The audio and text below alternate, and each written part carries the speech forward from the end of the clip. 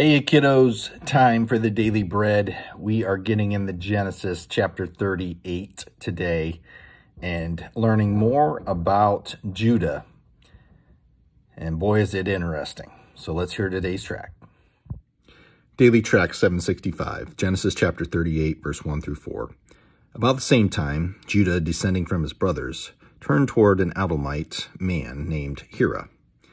He saw the daughter of the man called Shua of Canaan, and taking her as a wife, he entered her.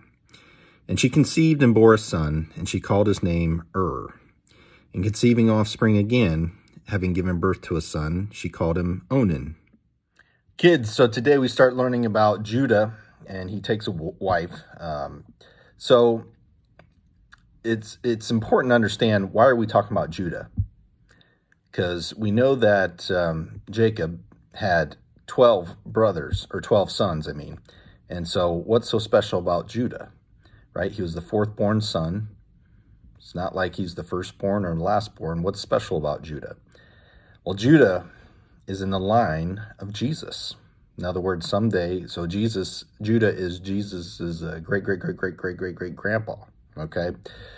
So that's why it's important to understand. And what's amazing is that how all this happens. And so today, nothing is too crazy, right? We learn that he takes a wife whose name's Shua, and they have two sons so far, all right? So the first son they call and the second son they call Onan.